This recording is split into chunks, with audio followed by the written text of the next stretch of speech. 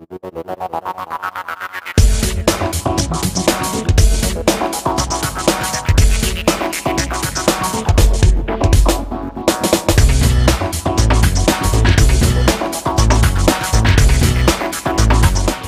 preparing for this presentation, I started thinking about what would you do differently if you could start over.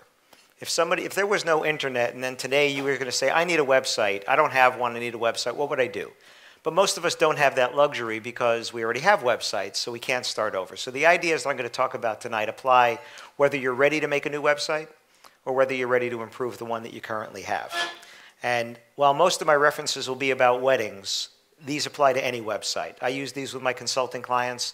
We've done this for a private jet charter company, burglar alarm company, plumber. I've talked to my doctor about this. The same principles apply no matter what your site is. So if you do only corporate work or if you do only other type of specific niche work, these principles will apply, or even if you have multiple websites.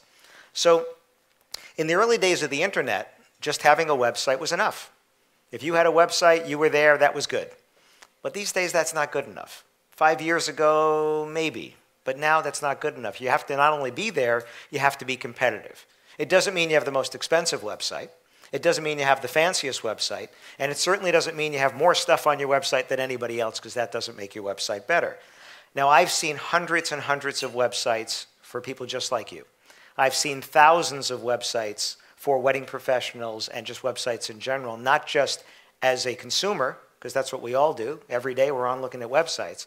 But as part of my work, I've seen thousands of websites.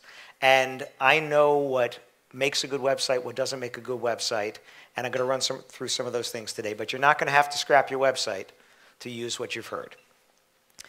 Most of the websites I see are just trying to be too much. They're trying to be too much. So a website has unlimited space, virtually. I mean, realistically, you have unlimited space. That's a problem. It's a problem because you have unlimited space, so some people try to put too much. Think about it if your attic had unlimited space. You just keep throwing stuff up there, throwing stuff up there, throwing stuff up there. But because you have limited space in your garage, in your closet, wherever in your office, you have to decide. Because your hard drive only has a certain amount of space, you have to decide, what am I going to put on there? Well, you should be thinking about your website that way too. Not how much can I put on there, but what do I really need to have there? Have you created an elevator pitch for your business? You know, that 30-second pitch, if you got in the elevator with somebody and they said, hey, what do you do? Could you tell them before you got to the 10th floor? Could you do that? You should need to know that, because if you go to a networking event and somebody says, hey, what do you do? That's it, you're on. It's like microphone in your face. What are you going to do right now? So you need to know that. Your website is kind of like an expanded elevator pitch. That's what it is. How much time do you give a website before you decide if it's for you or not? Not a whole lot. I do a presentation called 5 Reasons Why They Leave Your Website in 5 Seconds. That's what we do. We don't give people a lot of time. So your website has to be the one that says within 5 seconds, you're at the right place, stick around, take a look around, you're going to find what you need over here. So practice your elevator pitch and then try to make your website match that. I wrote a presentation a while back called 10 Ways Your Website's Killing Your Business.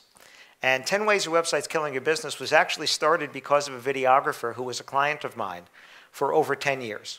He was advertising with us. He had been in print, BI, before the internet. Anybody here remember that? Before the internet, there was life and work. Some of you may not, but most of you probably remember what BI was. Well, before the internet, this guy was advertising, and then the internet came along and he put a website up. And he made the website himself. And I'm not saying you shouldn't make your website yourself, but if it looks like you made it yourself, that's a problem. It's like I could do the videotaping. You could give me, Julie could give me your camera. I could hold it. I could make a video. It's going to look like I did it, and that's a problem. If I could do it as good as you, well, then I'm a professional, aren't I? But I can't. So the same thing with that. Well, BI, this guy had his website, and he called to cancel his ad. The guy had been advertising with me for over 10 years and wants to cancel his ad. Why? Not getting any business. So he's blaming the ad. Makes sense, right? Not getting any business has to be the ad's fault. So I said, let me follow the trail here and let me see what was happening.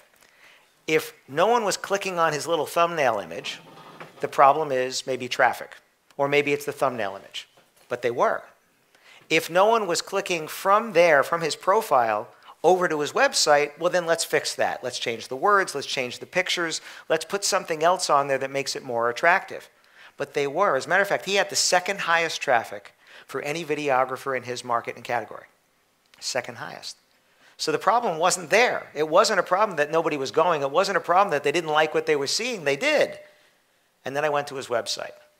And then I fell off my chair. And I couldn't believe how bad it was. And it's not because he was a videographer. It's because the site just had so many flaws that I sat down and I wrote 10 ways your website's killing your business in one sitting. I just sat down and I just started typing. After I wrote him a 2-page, 10-point single-spaced email telling him exactly how to fix his website. He didn't cancel his ad. He didn't change his website. He accepted that the traffic was there, but he wouldn't accept that his website was the problem. And he kept it that way for 18 more months. What's the definition of futility?